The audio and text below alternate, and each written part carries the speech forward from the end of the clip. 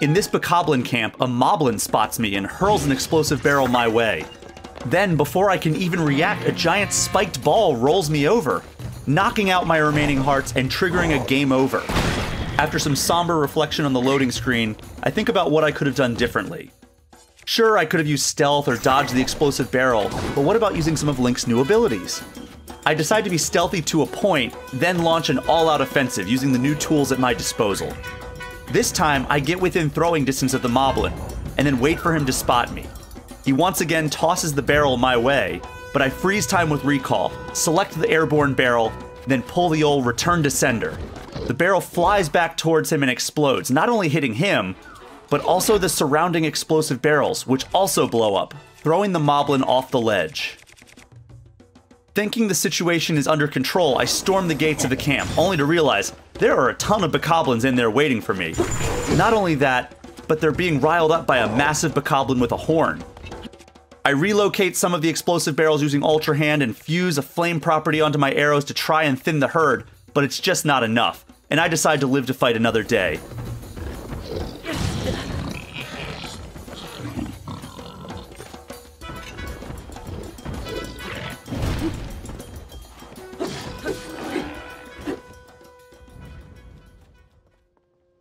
I notice a natural progression I could take to get to the designated island, so I start island hopping. The first landmass features a box that is suspended in midair. The Zonai design seemed to explain why it doesn't obey standard gravity rules, but I decide to use the floating box to my advantage. By using Ultra Hand, I attach 2 of the rockets from my inventory and blast as close as I can to the next island. To get the rockets aimed in the right direction, I need to rotate them, which is done using the D-pad. Doing so feels slightly finicky, but I rarely had too difficult of a time getting things just right.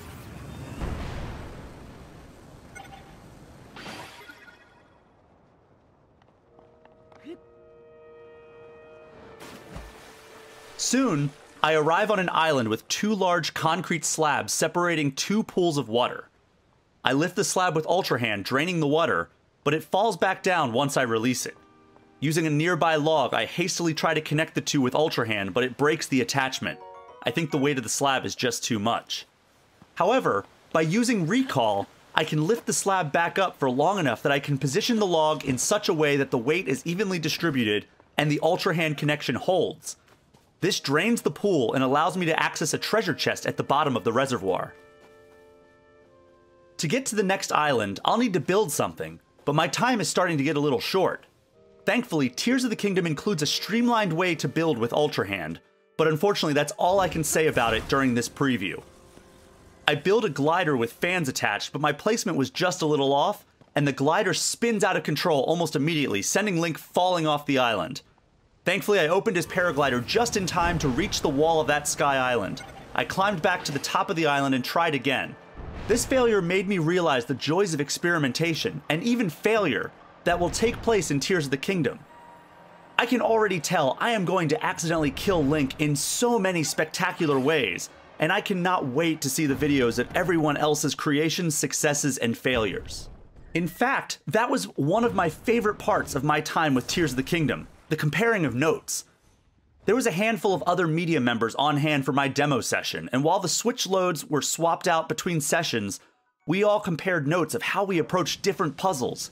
While some of us took similar approaches, others succeeded using completely different methods and strategies. If a demo this closed off spawns this much discussion and room for experimentation, what's going to happen when millions upon millions of players are let loose into the open world of Hyrule? Those water cooler moments may very well come to define Tears of the Kingdom. You can do this using gyro controls, but I opted to use the D-pad the same way you would when positioning a Zonai device to attach to a vehicle. Using a combination of Ultra Hand movements and the recall ability, I get the platform to rotate in such a way that brings me to the final island, which gives me a key item needed to unlock a new area. I can't go into any more detail right now, but suffice it to say, there's a lot about Tears of the Kingdom that we still don't know. Leaving my hands-on demo, I'm equal parts excited and intimidated by what The Legend of Zelda Tears of the Kingdom brings to the table. On one hand, I cannot wait to see just how clever and nearly game-breaking we can get using these various mechanics.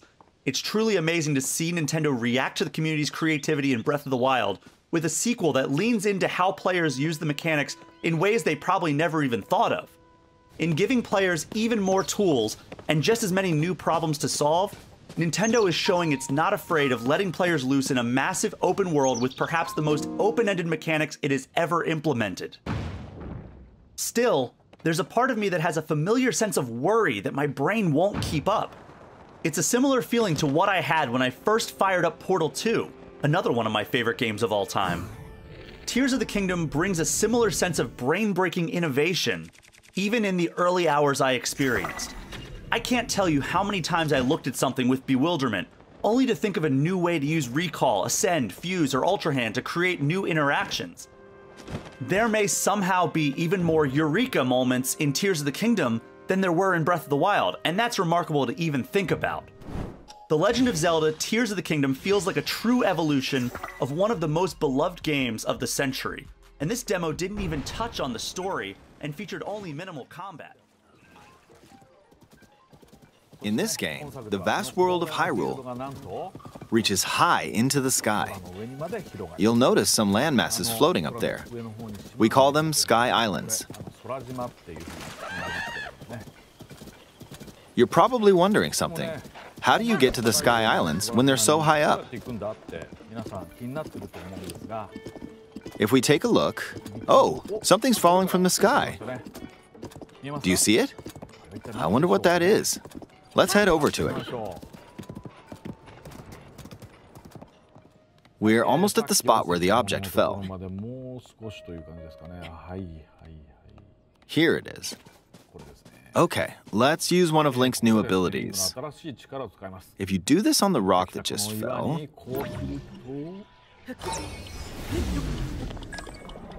Look, it started rising. This power is known as Recall, which rewinds an object's movement.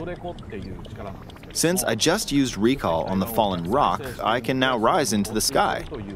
We're a lot closer to the Sky Islands. Let's use the paraglider to reach one of them. There are a few other Sky Islands floating here too. I made it. There are lots of ways to reach the Sky Islands, so we hope you'll try a few different methods. Okay, now we're on a slightly bigger Sky Island. Just like on the surface, there are several man-made structures. Some trees are also growing here. You won't see many of those yellow trees on the surface, though. Let's walk around for a bit.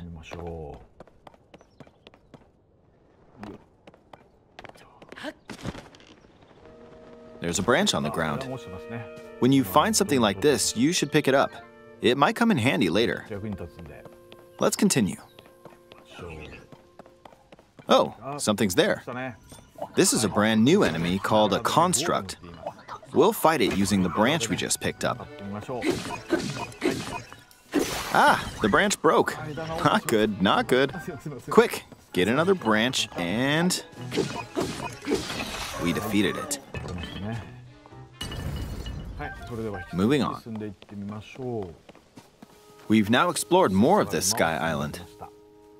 As expected, fighting with just a branch won't get us very far. Also, this branch is almost broken. So here's another one of Link's new abilities.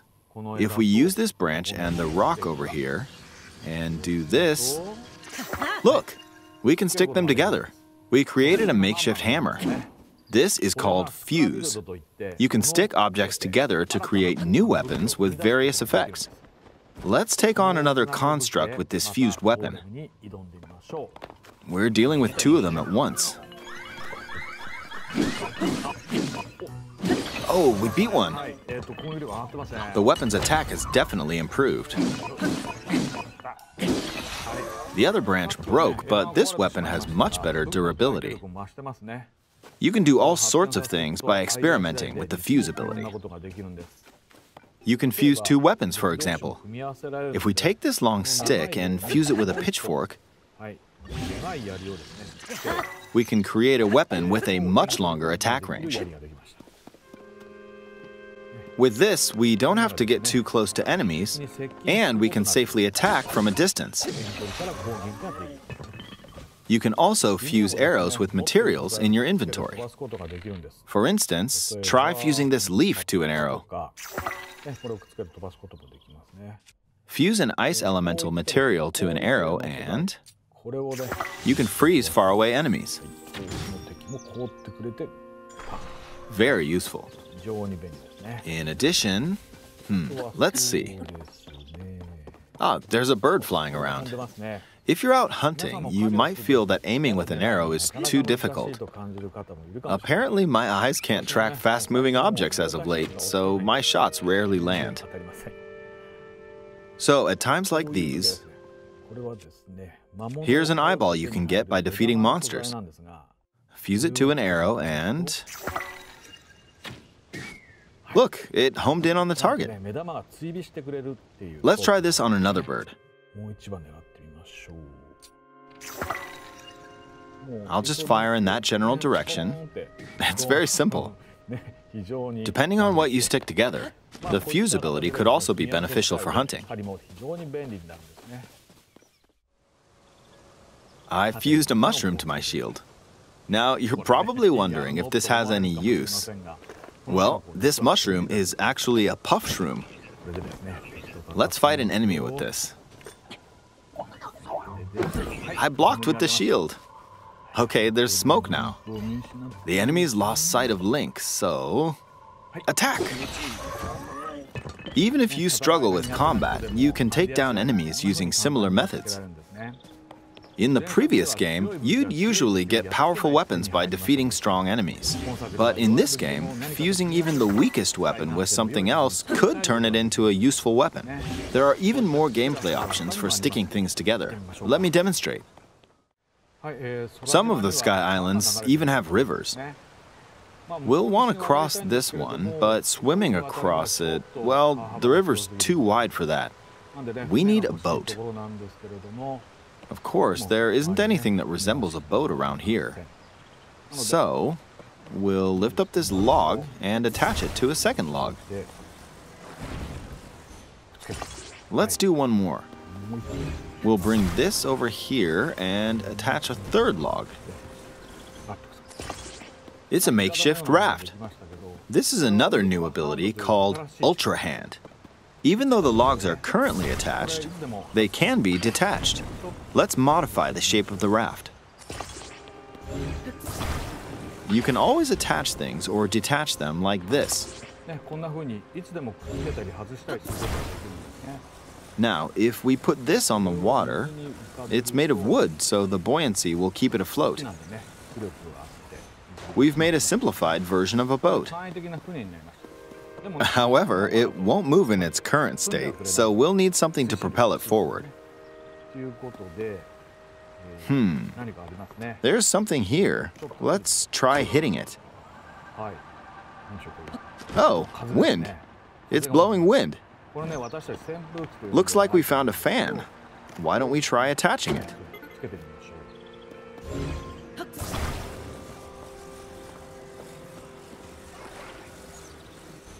We'll attach another one. This should make the boat well balanced.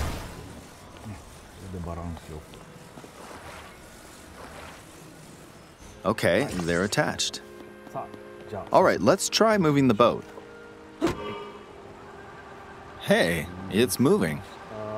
It's sailing pretty fast with the wind from the fans. Since we added 2 fans, we should be able to cross the river in no time. All right, we reached the other side. In the most recent trailer, we showed scenes of Link riding a large car and a flying machine. Those vehicles actually aren't in the game from the start. Instead, you'll be able to freely craft them on your own. There are all sorts of objects you'll come across in this game. And depending on how you use your imagination, you can do a lot with them. So, try crafting different things and explore this world at your leisure. There are even more new abilities. Take this building over here. Okay, watch this. Look, I passed right through the ceiling. This new ability is called Ascend.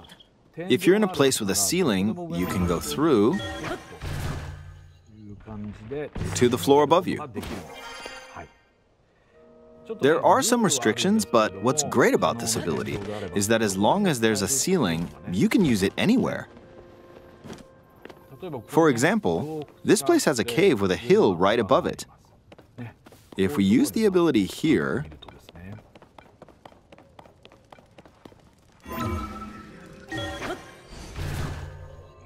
come on, keep going. Okay, we emerged at the top of the hill. In the previous game, you had to use stamina to climb a mountain. But in this game, if there's a mountain with a cave like this one, you can now get to the top without having to climb all the way up. Here's another example. Imagine you're stuck in a cage. If it's got a ceiling, you know what to do, right? Exactly. Oh, there's another construct. It seems to be holding a strange weapon. Some enemies are equipped with fused weapons, so battles will play out a bit differently from the previous game. Ah! It blew me away with wind. Looks like it's got some sort of fan. Ah! I got pushed off!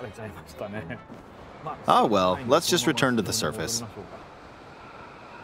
You can quickly descend from the sky to the surface like this. It feels so good. In the sky, you'll be able to look out across the land.